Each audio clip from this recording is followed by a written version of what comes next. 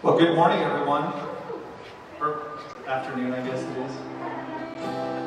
Boy, I tell you, as I was preparing for this, I didn't know what it would look like. There's a lot of uncertainty, and even just gathering and being together. And today's probably going to feel a little bit different, but the Lord is with us here today, and it is just so exciting to be able to join and worship with you corporately for the first time. And so, let's stand and we'll get started. All right, so this first song is The Rising Sun. And to kick it off, we're going to be reading Psalm 148, 1 through 13. Hallelujah, praise the Lord from the heavens. Praise Him in the heights. Praise Him, all His angels. Praise Him, all His hosts. Praise Him, sun and moon. Praise Him, all you shining stars. Praise Him, highest heavens, and you waters above the heavens. Let them praise the name of the Lord, for He commanded and they were created. He set them in position forever and ever. He gave an order that will never pass away. Praise the Lord from the earth, all sea monsters and ocean depths, lightning and hail, snow and cloud, powerful wind that executes His command, mountains and all hills, fruit trees and all cedars, wild animal and all cattle, creatures that crawl and flying birds, kings of the earth and all peoples, princes and all judges of the earth, young men as well as young women, old and young together. Let them praise the name of the Lord, for His name alone is exalted. His majesty covers the heaven and the earth.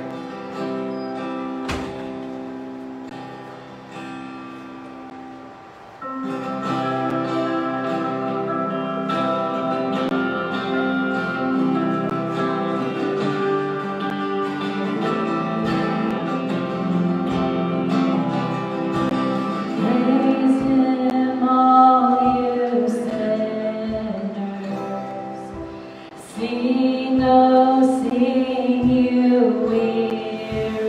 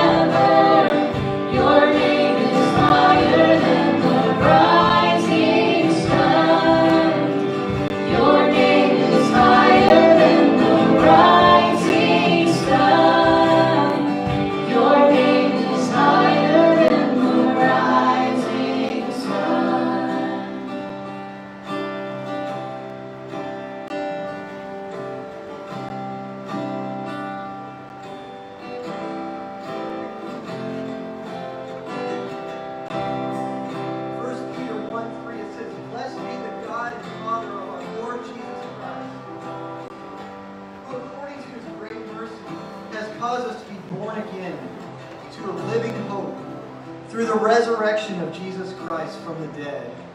And as Aaron said, there's a lot of craziness going on in our world today. But Jesus, he said, in this world we will have trials, but be of good cheer, for I have overcome the world. And so this morning, in the midst of all this craziness, we have hope. We have a living hope, and his name is Jesus. And so I want to invite you guys to sing this next song with us. It's called Living Hope.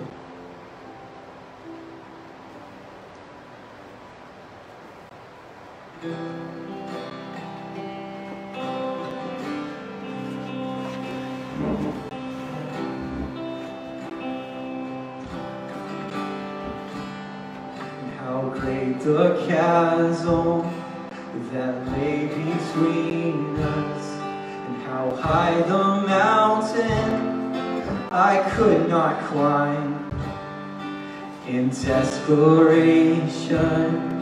I turned to heaven and spoke your name into the night.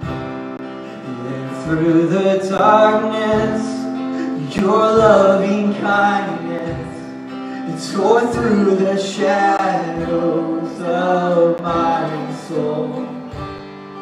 The work is finished, the end is written. Jesus Christ, my living hope. Who could imagine so great a mercy? And what heart could fathom such boundless grace? And the God of ages stepped down from glory to wear my sin and bear my shame. The cross has spoken, and I am forgiven. The King of Kings calls me his own. Beautiful Savior, and I'm yours forever. Jesus Christ, my living hope. Will you sing this out? And hallelujah, praise the one who set me free. And hallelujah, 'cause death has lost its grip on me, and you have broken every chain. There's salvation in your name, Jesus Christ, my living hope. Hallelujah, praise the one who set me free. Hallelujah, 'cause death has lost its grip on me, and you have broken every chain. And there's salvation in your name, Jesus Christ, my living hope. Then came the morning that sealed the promise. Your buried body began to breathe. Out of the silence, the roaring lion declared the grave has no claim on me. Let's sing that again. Then came the morning that sealed the promise. Your buried body began to breathe. And out of the silence, the roaring lion declared the grave has no claim on me. 'Cause Jesus, yours is the victory.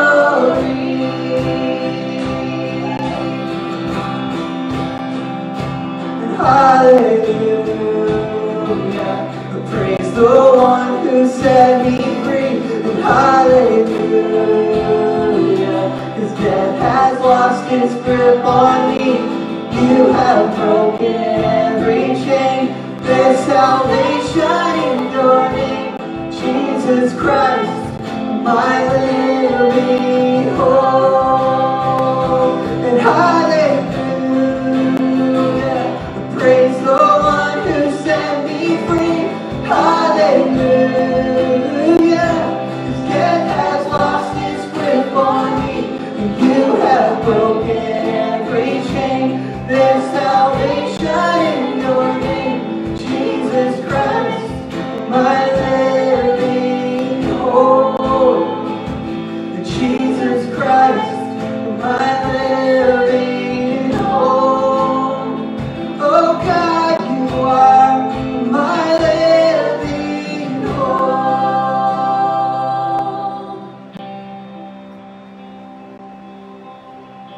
God, we thank you for the hope that we have in you, the hope that's found in your name. We thank you for the price you paid for us, God, for sending your Son to take the punishment for all of our sins. And this morning, we just want to praise you for that. We want to make much of you.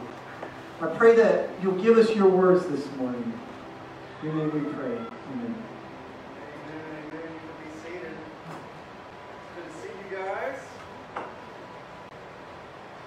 Welcome to North Village Church. My name is Michael.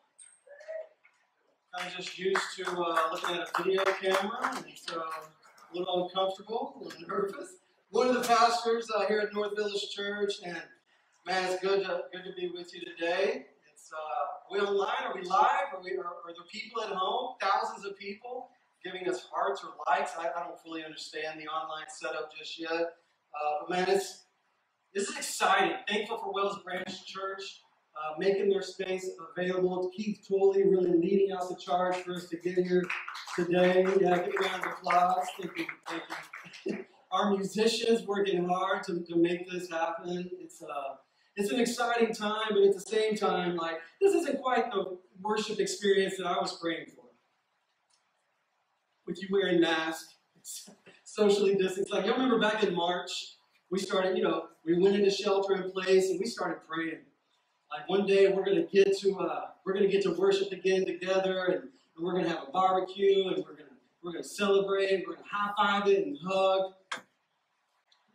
This isn't quite what we had in mind, right? That's okay, because last week we learned Psalm 13. It's good to lament. It's good to bring our sorrows to Jesus, because even though we're excited to be here, we're excited for this moment. This is a good step to take. Like, this isn't the dream for us, right? Like, this isn't the goal, right?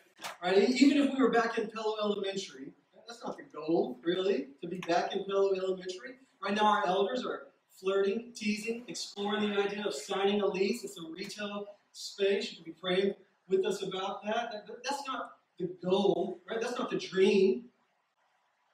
Even if COVID-19 disappears right now, and if social injustice is fixed, right? We want to work towards that, but even if that gets fixed and removed, and it's not a problem, like, that's not the goal, right? Just put it in perspective. The goal is that one day we're going to be face to face with Jesus. Like, that's the goal. The goal is that one day there's going to be a new heaven and a new earth. We're not going to need any masks. There's not going to be any police brutality. There's not going to be any police. And it's not going to be a worship service. It's going to be life and life to its fullest with Jesus. Like, that's the goal. That's the dream. So we're not crazy about these seasons. We're not crazy about these challenges, but we can bring our sorrows to the Lord. We can put our eyes, we can find our hope in Him in the midst of these challenges. And I'm confident that we're going to have a powerful time together today. So we're going to be launching a new series. We're going to be in Exodus. We're going to be looking at the life of Moses. And man, God is so good, because we planned this series like 18 months ago. Isn't that crazy?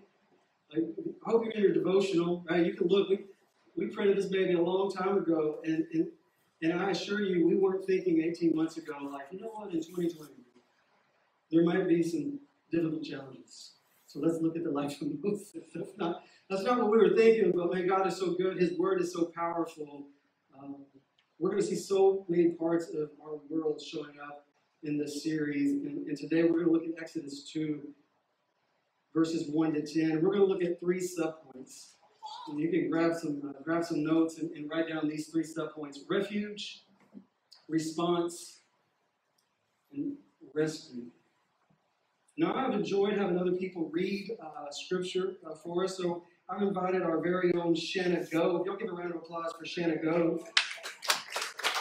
Shanna's going to read Exodus 2, verses 1 to 10. So take it away. You can use the stand if you need. This is Mom already, just seconds away from Mom. Okay. Now a man from the house of Levi went and married a daughter of Levi. The woman conceived and bore a son. And when she saw that he was beautiful, she hid him for 3 months. But when she could hide him no longer, she got a wicker basket and covered it with tar and pitch. Then she put the child into it and set it among the reeds by the bank of the Nile. His sister stood at a distance to find out what would happen to him. The daughter of Pharaoh came down to bathe at the Nile with her maidens, walking along the Nile. And she saw the basket among the reeds, and sent her maid, and she brought it to her. When she opened it, she saw the child, and behold, the boy was crying. And she had pity on him, and said, "This is one of the Hebrews' children." Then his sister said to Pharaoh's daughter, "Shall I go and call a nurse for you from the Hebrew women, that she may nurse the child for you?" Pharaoh's daughter said to her, "Go ahead." So the girl went and called the child's mother. Then Pharaoh's daughter said to her, "Take this child away and nurse him for me, and I will give you your wages." So the woman took the child and nursed him. The child grew, and she brought him to Pharaoh's daughter, and he became her son. And she named him Moses, and said, "Because I drew him out of the water." Awesome. You hold on to the mic. Take all that with you. Thank you so much. Y'all give a round of applause for Shanna. Thank you so much, Shanna. Now, I know that, I hope that you've seen the greatest animation movie of all time. It's called Prince of Egypt. Amazing. Like, watch it tonight if you've never seen it. It's life-changing. But even if you have seen it, we still need to take some time to draw out some background in the book of Exodus. So just big picture with me. When you look at the Bible, it starts off with Genesis. Genesis, we're in the Old Testament's first book of the Bible. And the children of Israel, they're coming to Egypt because there's a famine in the land. So that in Exodus, the second book of the Bible, Exodus, the Israelite population is exploding. And the Egyptians started to feel a little uncomfortable with all these Israelites. Right? They started to kind of clash, cultures clashing together. Now, isn't that surprising to think about cultures clashing together? Right? Egyptian culture and the Hebrew culture, the Israelites. Like, man, I thought the Bible was so outdated and unrelatable. And right here in Exodus 2, cultures are clashing. You need to know that when you look on the news today and you see tension in our country, that's not unique just to black people and white people. That's a problem that starts in Genesis chapter through, and it ripples through all of humanity. Like if you go to Western Europe right now, Asia, India, Russia, cultures clashing with cultures is not unique, and that's what we see right there in Exodus chapters 1 and 2. So that the Pharaoh of Egypt says, these Israelites are too numerous. We got to do something about it. You don't need to start off with tension. You know, they probably liked being around each other. Everybody likes something new. Being around all different instruments that the Israelite, the shofar, the Egyptians were like, that's so cool. The Israelite bringing some dill into their recipe. Like, what is that? That's so nice. But then it starts exploding in population, rubbing against each other. There's friction. So the Pharaoh says, verse 9, I want you to hold God's word in your hand. Just don't rely on the screen. He says, we need to deal with these Israelites. Because eventually we might get into battle and they might side with the enemy. So in Exodus chapter 1, the Egyptians placed masters over the Israelites. They forced the Israelites into slavery. And then the Pharaoh gives an order to Egyptian midwives to slaughter, to terminate every newborn Israelite boy. Like that's the backdrop as we break in to Exodus. And that leads us to our first subpoint, which is refuge. And the word refuge means a shelter of protection. In Exodus 2, we see incredibly dark moments of humanity coming to the surface, but the God of Scripture is bringing a shelter of protection. And write that in your notes. Do you hear the shelter? Do you see God's fingerprints already? Right, the Pharaoh is the highest power in the land. Right? He is God in the flesh to the Egyptian people. And he has given an order to the Egyptian midwives, women that would help Israelites birth new babies. He's given them an order to slaughter every Israelite baby boy. And the Egyptian midwives ignore the Pharaoh's orders and instead fear the God of Scripture and obey the God of Scripture. That's the hand of God working to bring a shelter of protection. In Exodus 2, we see another rock star woman, Moses' mom. You see that in verse 1, verse 2. The woman bore a son. Well, that must have been terrifying. And the order has gone out. No doubt she spent 9 months, worried. What if? What if we have a baby boy? What are we going to do? They didn't have, what's that called? Sonar? Radar? They didn't have ultrasounds back then. She just 9 months. What are we going? And then he's born, and it's a boy. Oh yeah.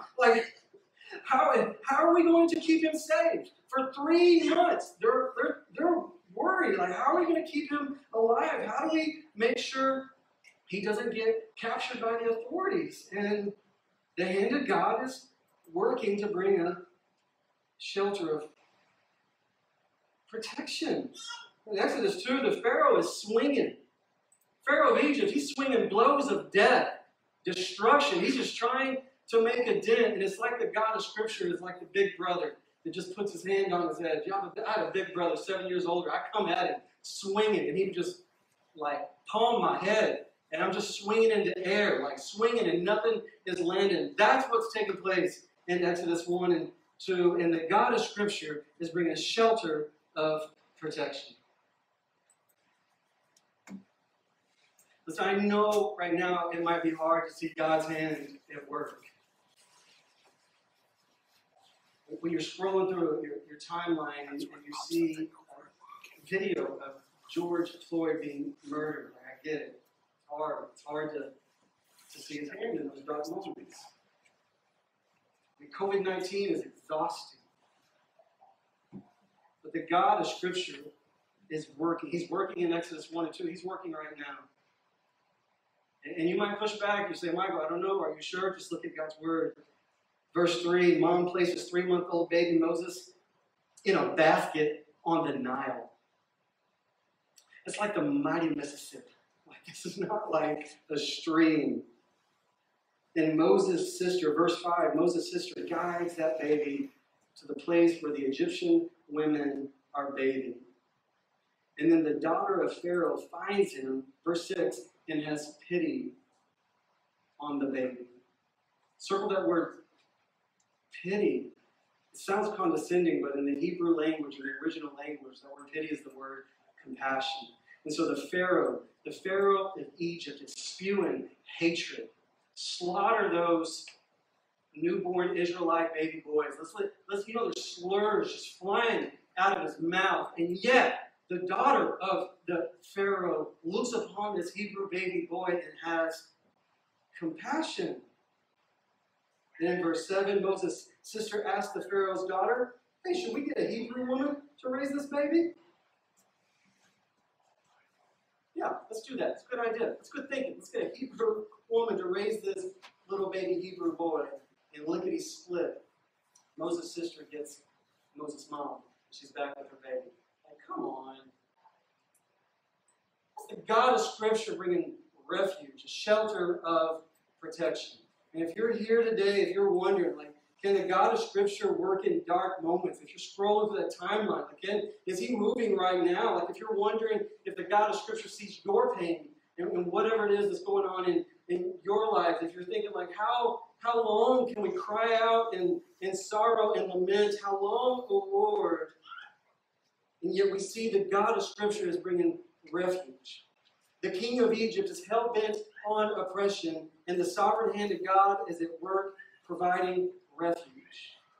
Psalm 57, David hiding in caves. He writes, to God, Most High, to the one who accomplishes all things for me. Yes, the God of Scripture is at work. Romans 8, the Apostle Paul writes, and we know that God causes all things to work together for good to those who love him. Therefore, let us walk as men and women who are holding tightly to the one who brings refuge. You with me? All I see is eyebrows. So y'all got to make those eyebrows pop, just like give me some good eyebrow action. All right, clap, I'll take that also. That's our first subpoint is refuge. Let's get our second subpoint, which is response. In our second subpoint, we want to ask, how are we supposed to respond to one another as we walk through these dark moments? It's easy to read Exodus 1 and 2, say to ourselves, wow, man, the God of Scripture is at work. That's awesome. But what was it like for the relationships to one another? Think about that. How do we navigate these dark seasons of our world, in our relationships with one another? How did they respond? Can you imagine what that conversation was like for Moses' mom and dad? In that moment, gut wrench, earth shaking, oh my God, you're pregnant? Okay. What are we going to do?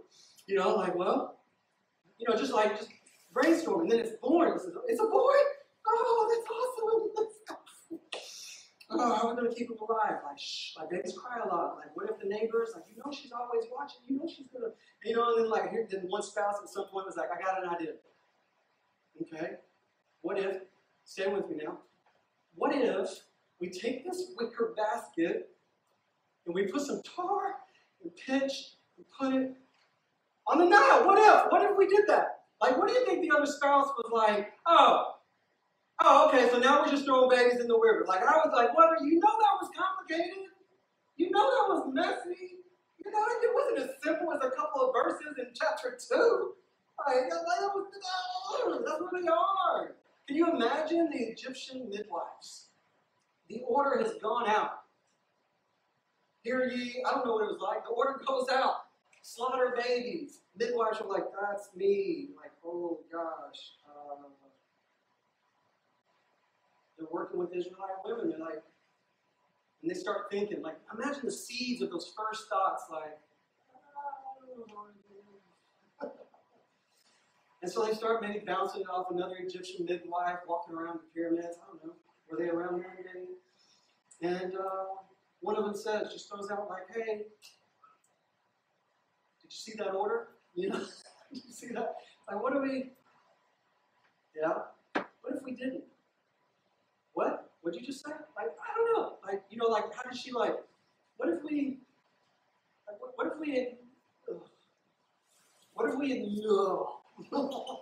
looking around and thinking what if we ignored the Pharaoh's orders? Can you imagine what that must have been like? That's where we are. I'm sure, it wasn't clean and concise. And I can tell you, one of the biggest obstacles for us right now, as a church family, in your individual family, in your circle of friends, is how do we keep strong relationships with one another? Our responses with one another. It's one thing to go through an individual crisis. We have people to lean on, systems to help us, people that aren't in it. Right now, everybody's in it. Everybody's in it, and it's going to be a strain. And I think one of the biggest attacks on our relationships right now is this either-or mentality that we see in our culture, talking about COVID-19 and the black community and race and slavery and police brutality and our president and our economy. It's either or. Have you felt that? You can't. You got to be. You're one or the other. There's no room for in between. There's no room for processing. There's no room for, like, my thoughts are still developing. You got to be either or. You're either for President Trump or you're a bigot. Like, which camp are you in? And so we can move you, like, you're either for an organization supporting Black lives or you're a racist. Like, which one is it? Like, I just need to know, like, how can I categorize you? You're either for wearing masks or you don't care about people's lives. I guess you don't care about people living. Okay. There's no in between. You're either for defunding the police or you're for police brutality. And it's just like sweeping through us right now. And the purpose is to divide. The purpose is to segregate. The purpose is to tear down, and it's destructive. It's destructive to our church family. It's destructive to our individual families. It's destructive to our friendships. I mean, I think, can we just acknowledge that we might need a minute? Like, can we just acknowledge, like, I just learned about defund the police like a week ago. I didn't even know that was a thing. I hear it, I'm just like, that's crazy. What does that even mean? Like, we need a minute. Before we start kind of posting or like having, like, this is where I stand, like, just like we need some time. Can we acknowledge that these conversations are complex? Like that they're not simple? That human beings need time to form thoughts? That we're probably not given the most insight off the cuff? Can we acknowledge that? I think we just got to acknowledge this either or is destructive to our relationships with one another. Human beings are walking contradictions. Like we have like contradictions in us, like in all of life. Like be very excited about working out, sweating, and then go eat a cheeseburger and get a Diet Coke. You know, like just like is that like what?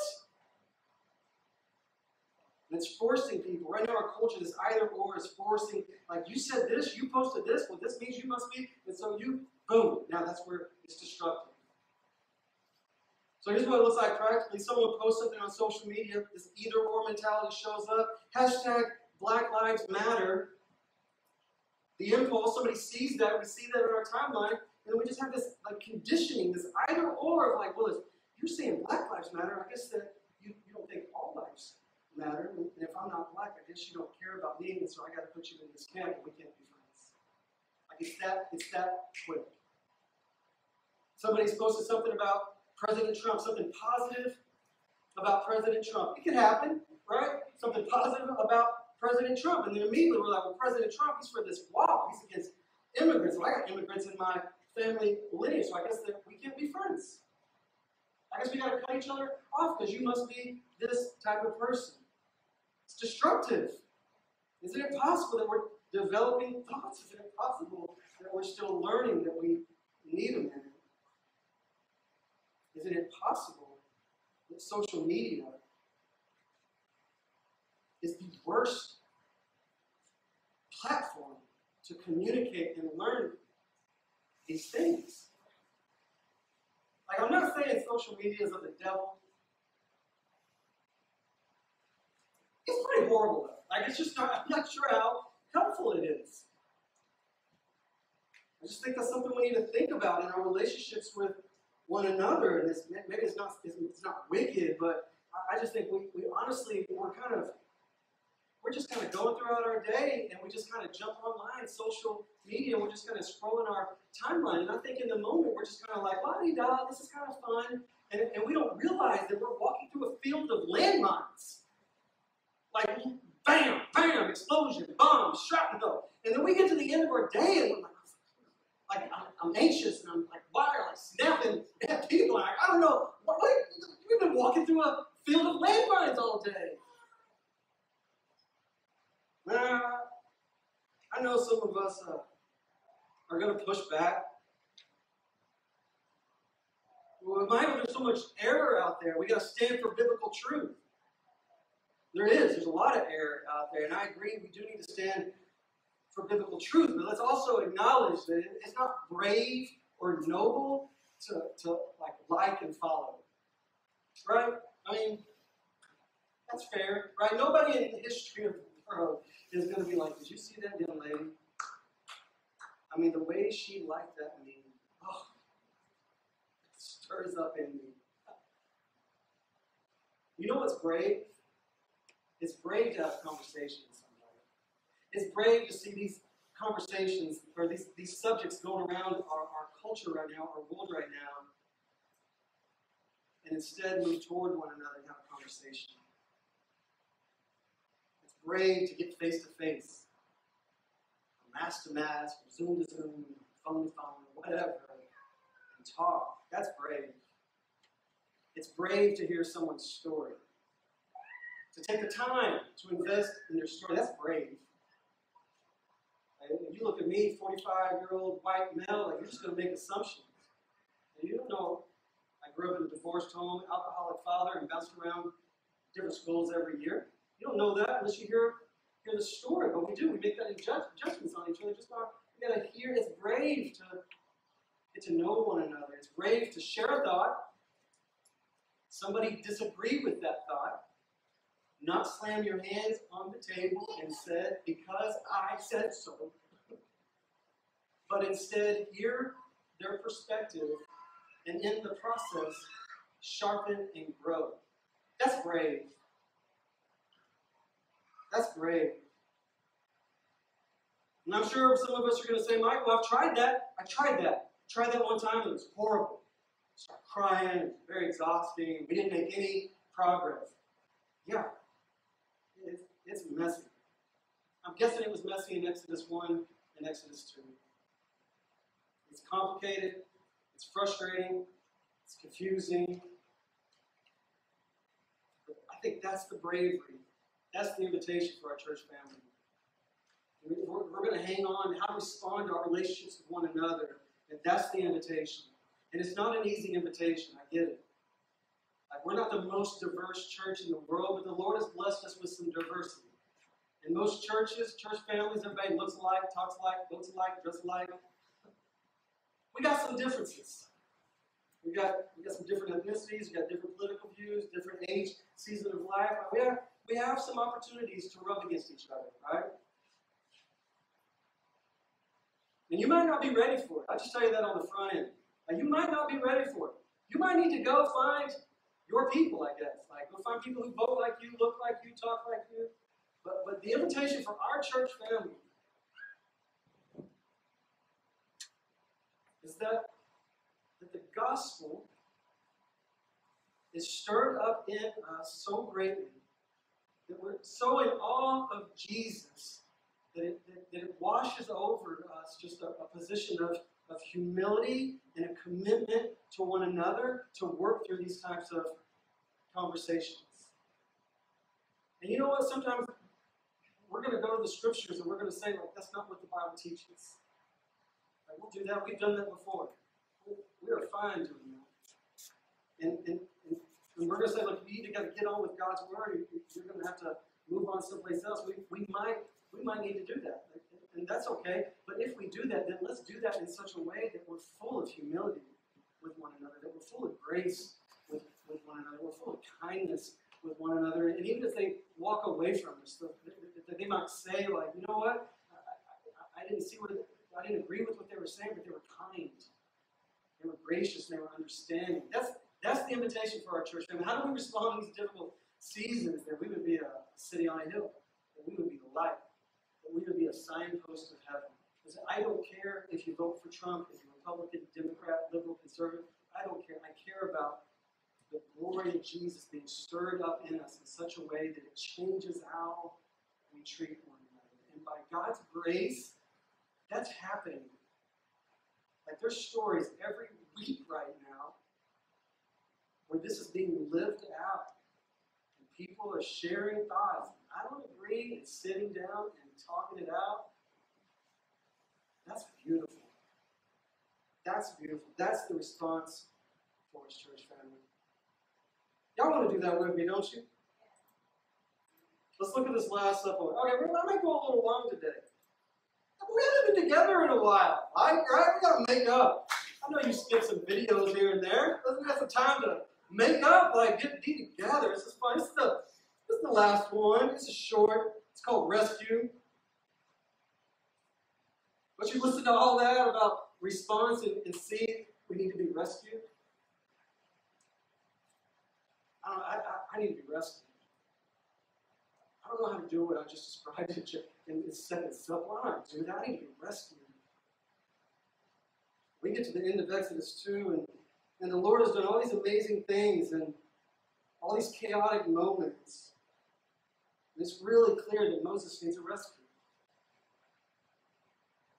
Moses has grown up in this dual life. He's Hebrew, he's Israelite. He's grown up in Egyptian culture. You know that's challenging.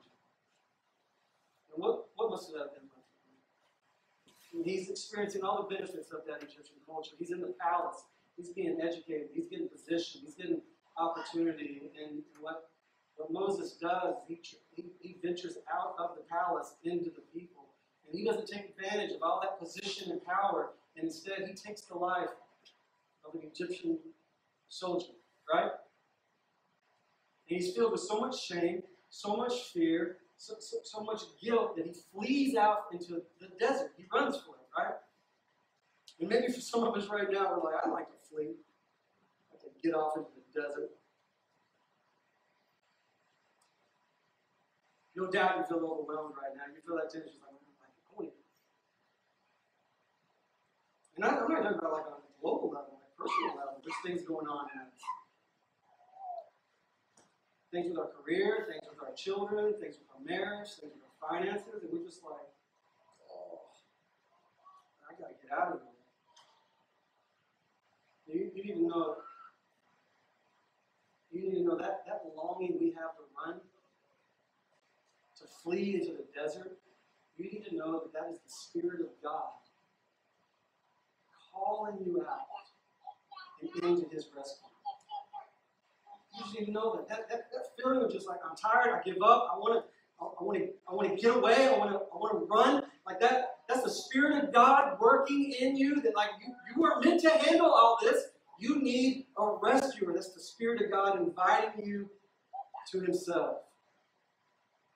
Even the minorities in our church family, ethnically minority or politically in the minority or the financial minority, like there might be a stirring in you of like, man, this is hard, this is difficult, I just want to kind of get away with my people so I don't have that. Listen to me, I want you here. Our elders want you here. We love diversity. We love it. We love all the glory of God just showing up in different spiritual gifts and color of skin. It's just like popping with His goodness and glory. Like, we love it. We want you to stay. That longing you have to run, to get away. And that's the Spirit of God calling you to Himself. You need a rescuer. That's not unique to being in a minority position. That's all of humanity. We need a rescuer. His name is Jesus. Like Moses, Jesus was born at a time where infant baby boys were being pursued unto death. But unlike Moses, that when Moses steps out of the palace into the people, he ends up taken alive. You see, but when Jesus steps out of the palace, out of that heavenly realm, into our world with the people, he ends up laying down his life. Right? Because Jesus didn't just come to rescue us from physical chains. Right? He didn't come just to deliver us from physical slavery. He came to conquer sin and death. He came to make us alive. And He's calling us to Himself right now. You're watching online, you're watching a video 3 days later, like I just want you, like, the God of Scripture is working in your life to call you to Himself. Won't you respond? If you're here today, that longing you have to run, that's the Spirit of God inviting you into His rescue. Turn to Jesus. Confess your need for Jesus. Confess that you're fearful and overwhelmed and exhausted. He's a rescuer. He's an eternal rescue. Won't you respond? Will you bow your heads with me?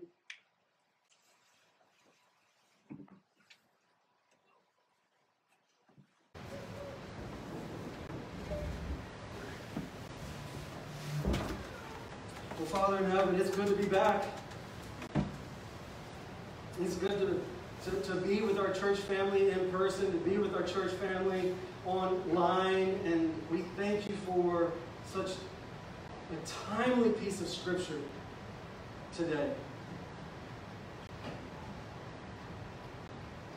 I pray that every one of us are running to your word, that in times of crisis, in times of challenges, the word of God is like water to our souls. Let us run. We'll hear it differently.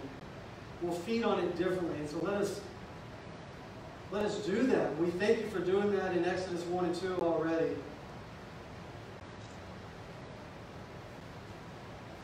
We thank you for the reminder of the refuge and the shelter and the protection that you provide. Help us to see that. Help us to be so overwhelmed by your shelter of protection that it changes our relationships with one another.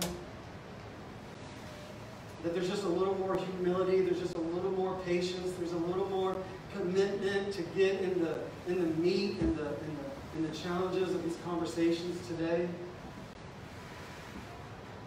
That our church family could be a light.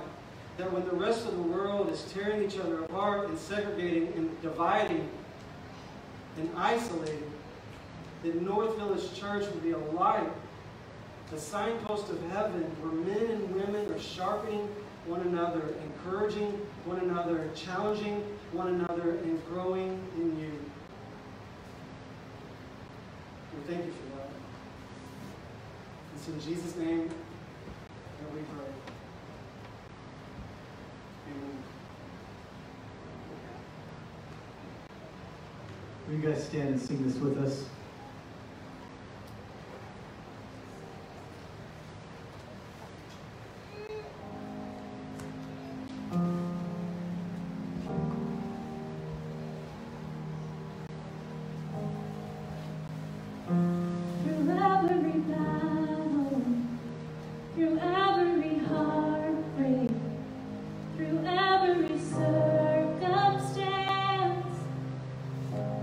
I believe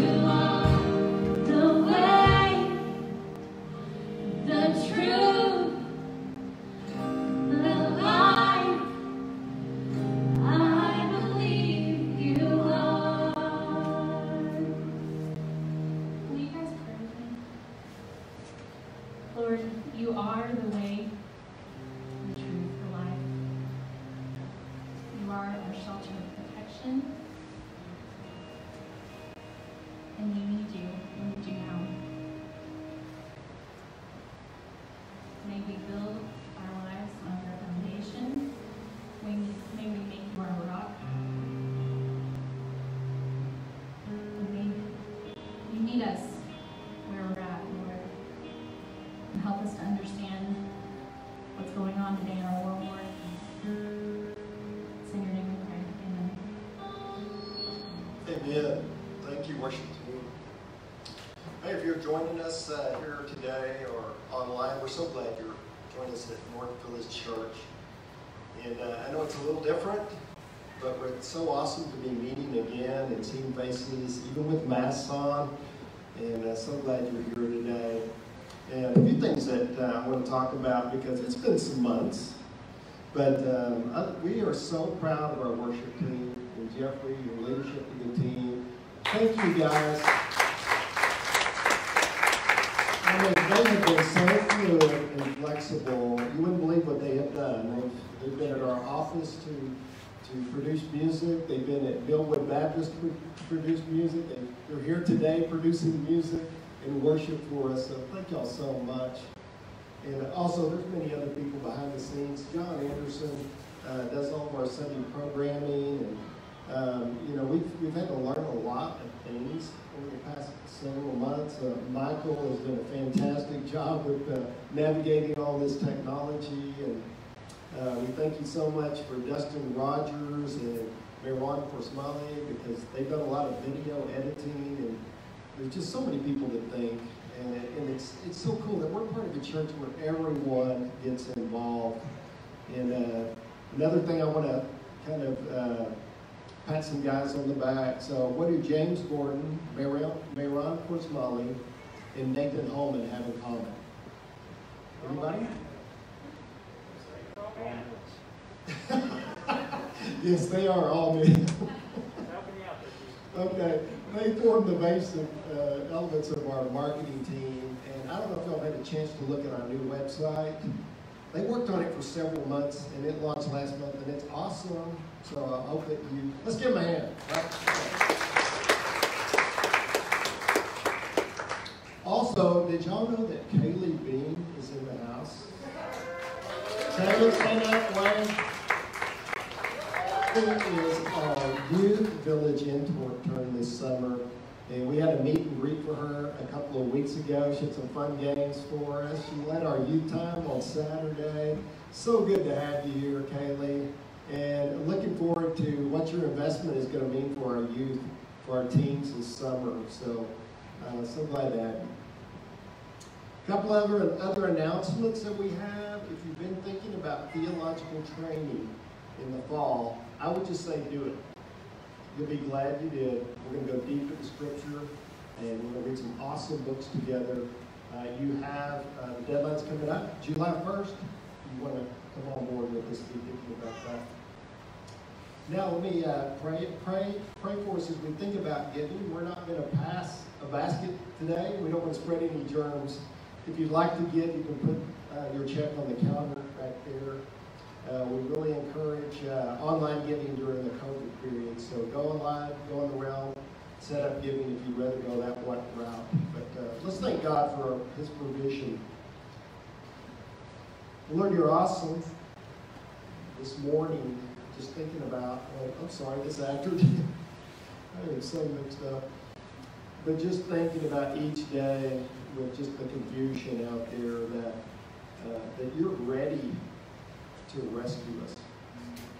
Lord, that you're our refuge, and we can just, we can put our life in your hands, and we can rest in peace, knowing, each day, knowing that you're our refuge, and that you're also our rescue. And I just pray, Lord, that when we're just kind of going through just some of the challenges of the day, maybe our emotions get going too greatly with the things that are going on in the news, that we can just focus, we can just lean back on your shoulders and just know that you're there to rescue us. Thank you so much, God, for this time together in your name.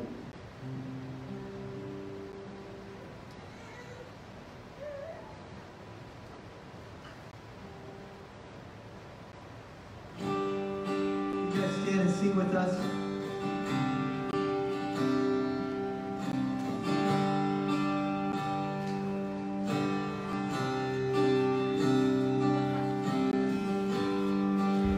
Worthy of every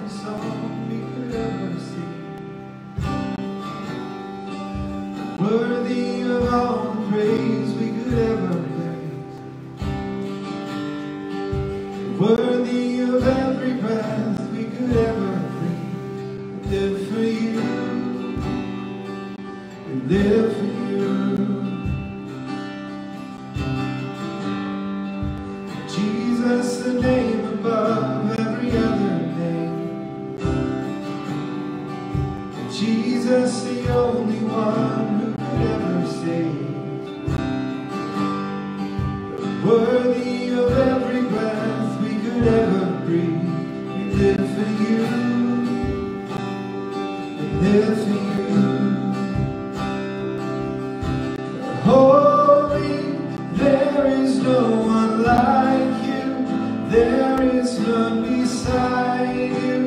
Open up my eyes in wonder and show me who you are, and fill me with your heart and lead me in your love to those around me.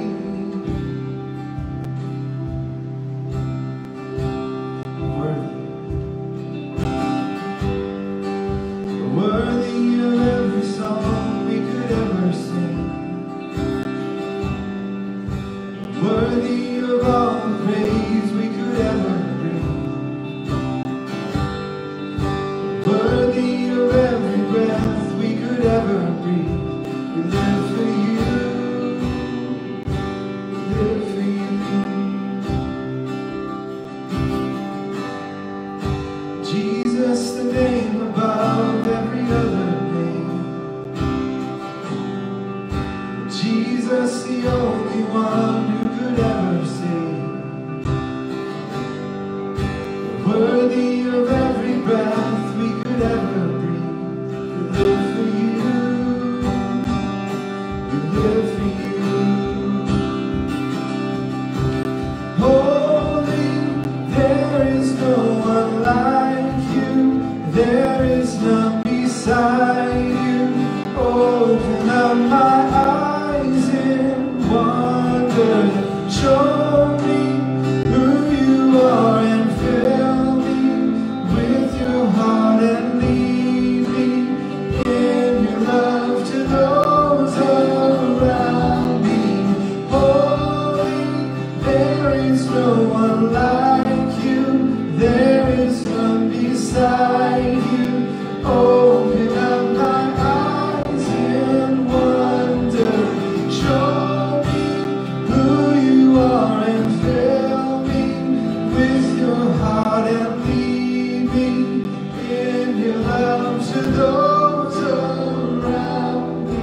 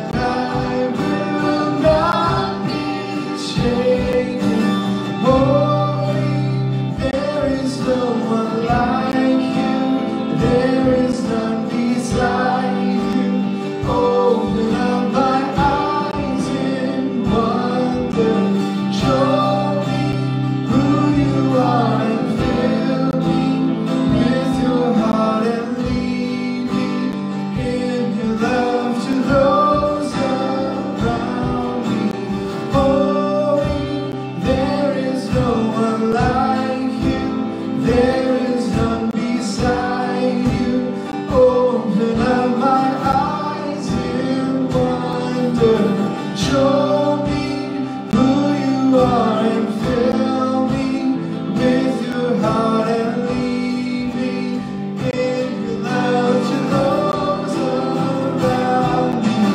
I will build my life upon your love. It is a firm foundation. I will build my life in you alone, and I will not be shaken.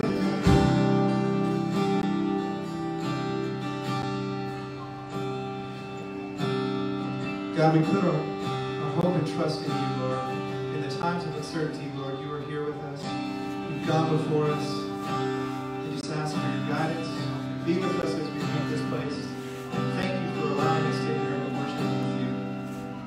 In Jesus' name, amen.